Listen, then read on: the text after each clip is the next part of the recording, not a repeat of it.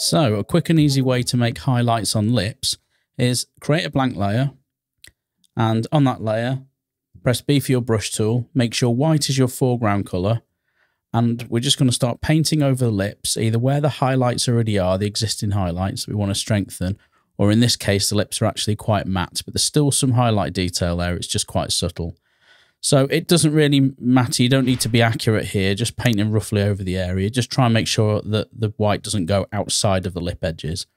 Now go over to the layer that you've just painted on and double click next to the layer itself to bring up the layer styles dialog. Now in the blend if section, on the underlying layer portion of the blend if, start to drag the black triangle to the right. And if you look at the lips, you'll see that the highlights are slowly blending away from the shadow areas and only being left in the highlight areas.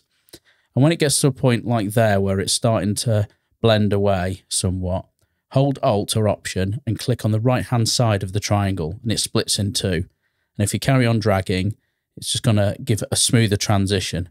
And you can play around with these two triangles now until you get something that is to your liking.